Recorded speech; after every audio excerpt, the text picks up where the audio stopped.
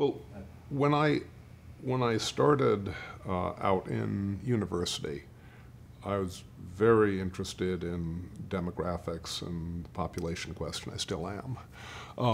Back then, there was a global scare, at least among certain quarters of describers and deciders, that we were going to head into a human calamity caused by heedless breeding of, they wouldn't put it this way, but of the lower orders, which is really, there was a eugenic smell to a lot of this, even for the left wingers and the statists who were interested in controlling the growth of human population. And I mean, even when I was a leftist, I thought there was something horribly offensive about this. The bien-pensants knew better how many children people should have than they did. They really knew better.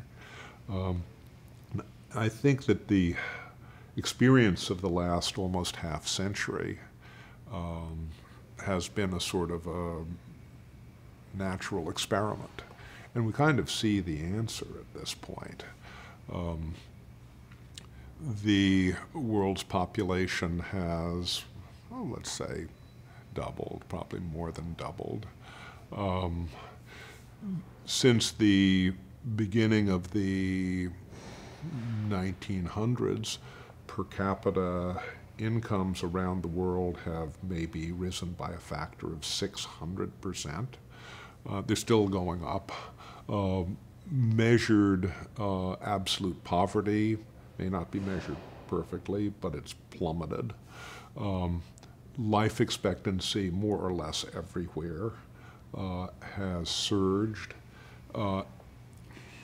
Educational attainment has surged. Personal wealth has surged. Despite the current inflation, the long-term real prices of food have gone down substantially. And we know now, I think, that the real essence of wealth of nations is in human beings. I mean, you can augment their capabilities and their potential. You can encourage that through education and nutrition and upbringing and so forth. You can unlock the value in human beings by having a more auspicious business climate. But the wealth is in human beings. It's not in the ground. It's not in the oil wells. It's not in the timber. And we're seeing an escape from poverty, which is based upon human creativity, human knowledge, the creation of human knowledge, and then the application of human knowledge. So it's a remarkable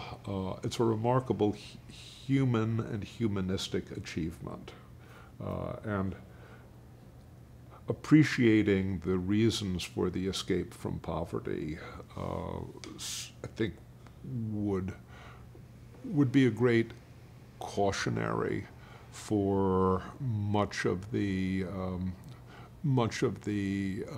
inescapable and always returning statist impulses that one has to contend with now and probably in the future.